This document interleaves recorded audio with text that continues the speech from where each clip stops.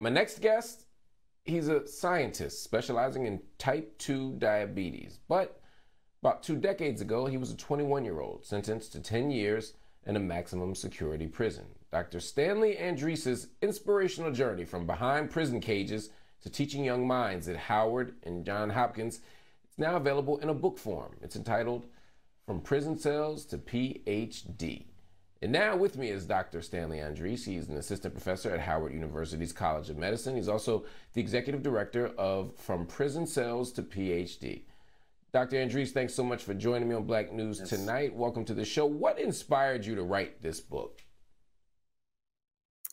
Yeah, so thank you for having me. It's, the journey inspired me to write this book. The people that I've encountered, both from, growing up in the Ferguson, Missouri area, getting caught up in the legal system before, as a teenager, and then going through the criminal legal system and seeing the barriers in front of me and really understanding, this systemic aspect of what goes on, as Black individuals, men and women, try to make it through life. And so, the people I left behind is what inspired me, and knowing that I've, have a way to help support people and pushing forward.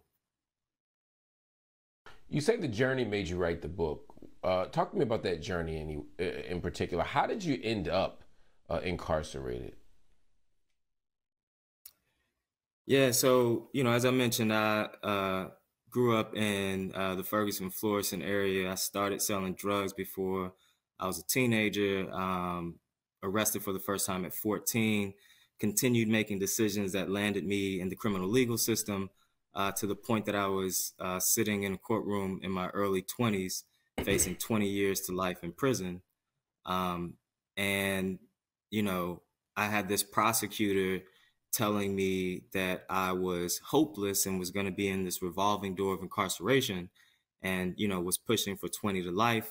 The judge eventually sentenced me to 10 years in prison. Fast forward some time, I can maybe hopefully get to talk a little bit about that, but fast forward some time, I'm now, Dr. Andrisse, endocrinologist, scientist, and professor at Howard and Hopkins, as you were mentioning, or formerly at Hopkins, I should say.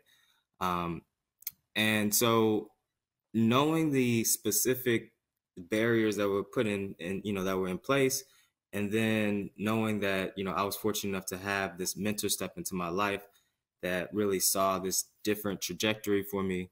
And that tied with a lot of family support, I was able to navigate my way to where I am now. And, it's kind of this playbook that I want to, provide to others. So, one of the key things about this playbook is mentorship. Talk to me about this mentor who you just mentioned came into your life. How significant was that and why? Yeah, that was, a big part of the change for me. I was at this point where I kind of felt, stuck and hopeless. And this was tied with, my father, who, once I went away to prison, I had lost contact with him for making all these decisions that landed me there.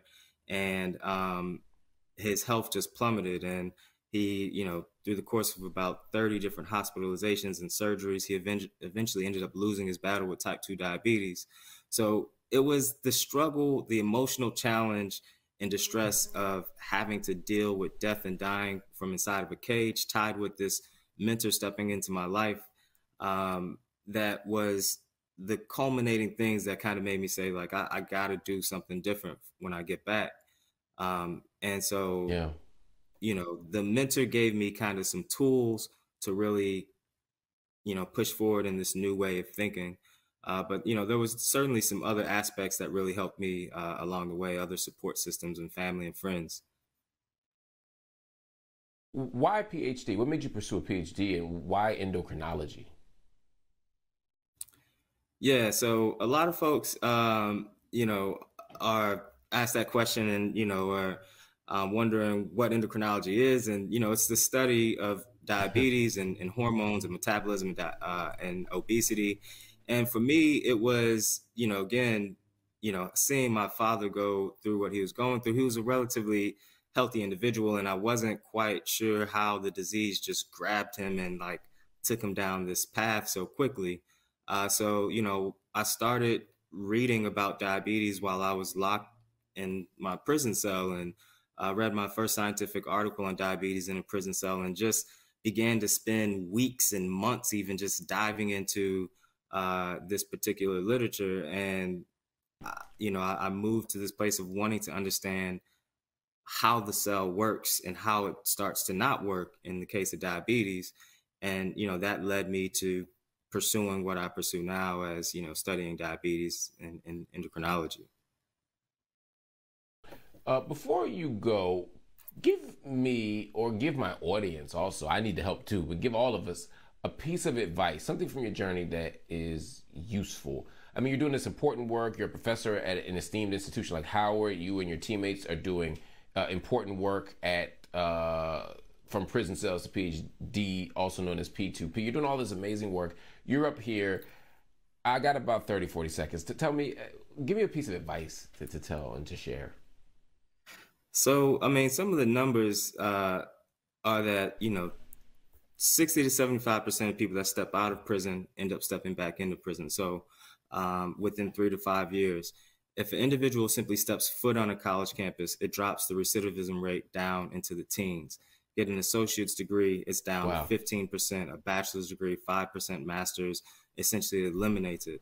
So, we really believe in creating access to opportunity, and we really believe in providing hope to individuals. So, I would say that you're not alone is what a lot of people come to us and they feel like they're alone on this journey that they're going on of trying to rebuild and put their life back together. I would say to reach out to us. You're not alone. There's, over 700 people that we've helped across the country in 35 different states and internationally. And, you have someone to lean on in terms of helping you push forward and, having this sense of hope. And, we really think that we help people. The system kind of devalue you. It takes away like your civility and your humanity. We really try to bring that back and show that people have value, potential, and, purpose in life. And we help individuals find that. So I would say, well, you are absolutely find us doing or that find work, someone. my brother.